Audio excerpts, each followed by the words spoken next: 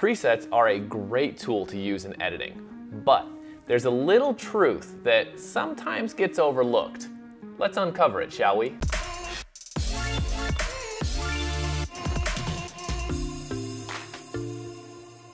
Will Simpson here, and welcome to Exploring Photography. Editing is a big part of photography. Whether it's creating your own style, putting your own spin on things, or just expressing your art through your photos. Presets play a big part in this, but can actually limit you if you use them wrong. So what is a preset? Well, a preset is an edit that's been done to a photo and then those settings saved for further use. You can then use that preset to apply the exact same edit to different photos, either as is or once the preset is applied to adjust and change the edit as needed to work for that next photo. So what's the truth about presets?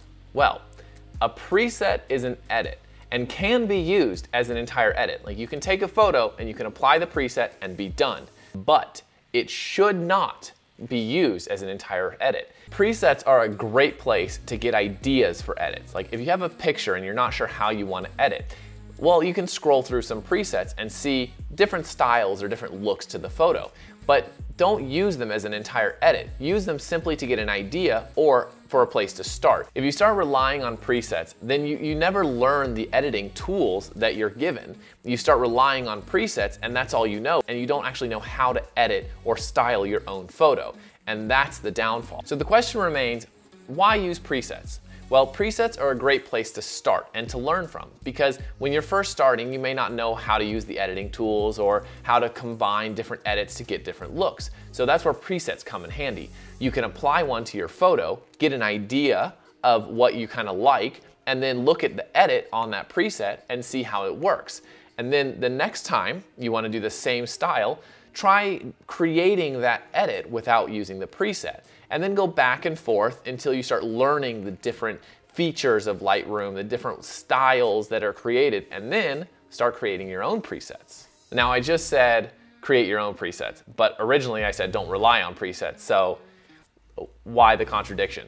Well, the thing is, as you get better and better, your editing is going to get faster and faster, and you're not necessarily going to want to spend time to apply this exact edit every time to your photo. So by creating your own presets, you give yourself a starting point, a little shortcut to start from. Now that still doesn't mean rely on your own presets for the entire edit. You still need to edit, use them as a starting point, but it's a little shortcut to get you past that point so you don't have, it saves you a little bit of time. Also, if you have a specific mood board or color palette that you like, especially for Instagram, you see certain accounts with like all the photos are very similarly edited. Well, this is a way to do that. You know, you apply that base edit, the preset, and then you edit from there to get your proper color. That way they all match. Since every photo is different, exposure is generally not adjusted as a preset setting. The reason for that is exposure is kind of a personal quality of the photo. Some people shoot underexposed, some people shoot overexposed, some people shoot right in the middle, and some people make mistakes, you know, so exposure is generally adjusted after the preset is applied based on the photo. The other thing to remember is that all presets will not work with the same photo. If you have a pack of 10 presets, well, 4 of those presets might work with photo A, the other 3 might work with photo B, and the other 4 might work with photo C. But the first 4 might not work with photo C, and so on and so forth, if that makes sense. But that's okay. That's because each preset is designed for a different style, and sometimes that style doesn't fit the colors that are in that photo. So the steps to using presets are as followed. 1, import your photo and select the one you want to edit. 2, scroll through the presets, just hovering above them, and find the one that you like that fits the style you're going for. 3, adjust for proper exposure. You can do this either before or after. I tend to do it after just because sometimes the preset will darken the photo or lighten the photo, and so I like to see what the preset does, and then I adjust for proper exposure. 4, edit the photo from the preset to put your special spin on it, to make it into your style, to really give it your signature on it, because you want to make that photo yours because it's your create. And 5, enjoy the beautiful picture that you have created. Share it to the world, keep it for yourself, post it on a wall, whatever you want to do. This is your creation to do with what you please. Now, some of you might be thinking that I'm leading up to selling you my presets.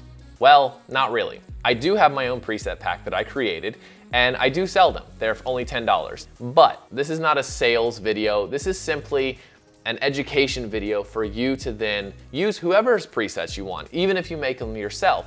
But it's just so you know how to use presets, because in the end, you're the one creating the photo. Whoever's presets you use, if you're happy with that edit, that style, great. That's what matters. Now, if you do happen to want to get my presets, I do sell them.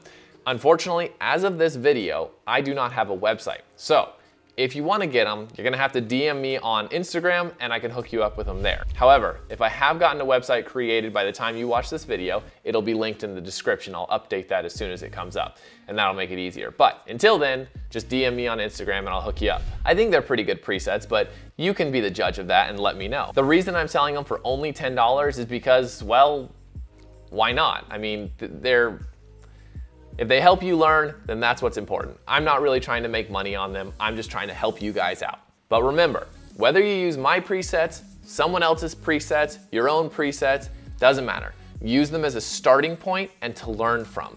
You need to learn how to use Lightroom's editing tools, not rely on presets. I guarantee in the long run, you'll be much happier about that. About a week ago, before I made this video, I asked you on Instagram to send me some photos of you having used my preset and then the final edit. I asked for the raw, the preset applied, and then the final, your personal final edit. So let's go ahead and take a look at those and see how they look. Okay, so this first one is from Samantha Lindberg. And if I mess up your names, I'm very sorry. Yes. This first one, okay, so here's the raw image. This is a great photo right here. Great exposure, looks good. So then this is the preset applied. She used my preset Hazy Days.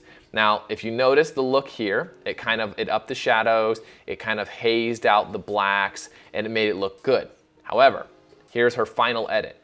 Now this looks much better, much more of a wintry feel, but it still has that desaturated and hazy look. I think this final edit looks really good. The next one, this one is by Navy Seal. Now here's the raw image. It's a good looking photo, good exposure already. This is the image with the preset applied. This is the preset altitude. Now this brightened it up, really brought out the highlights and kind of overexposed it a little, but it gave a definite stylistic look to it. Now his final edit right here, that looks amazing. Using the same tones, the same mood, he darkened the image and really pulled in the shadows and made it look super good and really moody. That is a great edit right there. All right, the final one. So here's the raw image by Nomad Overland. And again, I'll link all of these guys below in the description, so definitely go check them out and show them some love. So here's the raw image. We'll go to the next one. This is the Summer Breeze preset. Now this really makes the colors pop, really come alive. I mean, that's a good looking photo right off the bat. But to me personally, it's a little oversaturated, and he had the same thought. So this is the final edit. Now that looks so much better. I think he used that preset and then put his own style on it, and I think that looks super good. So great job there, guys, on those photos. Those look amazing, and I'm really glad you're enjoying those presets. You guys are definitely creating some incredible edits, and the pictures alone, they were already pretty good. So didn't need much help from me on those. Okay, so how do you install presets? Well, first you need to download the zip file. Now I just save it on my desktop, and then all you do is you double click on it. That's going to open up that file, and it's going to create this file here on your desktop. Then go into Lightroom, go into the Develop tab, and then you're going to, on the left side, you'll see Presets.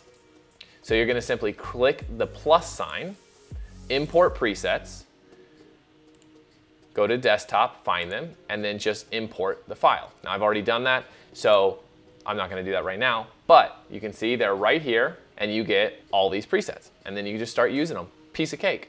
Now, I did have a little note. If one of the presets looks grayed out, what that means is Lightroom is saying that it doesn't think that the preset settings are going to apply fully to the image.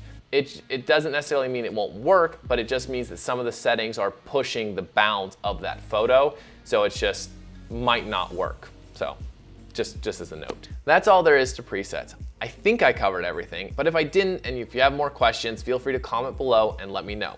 Otherwise, if you liked the video, give it a like, And if you actually use the presets, if you get my presets and use them, feel free to tag me on Instagram. I'd love to see what you guys create because I love seeing everyone's different styles and what they see. I think it's super cool. But that's it for this video. And don't forget to enjoy the journey that is exploring photography. See you guys next time. Tool used in editing when used right. Wow, that's windy. The wind is just whipping through here right now. Spin on things or expressing, wow, it's windy. I'm gonna close that window. Okay, we're back. I wonder if you guys can hear that. I doubt you guys can. It's very windy.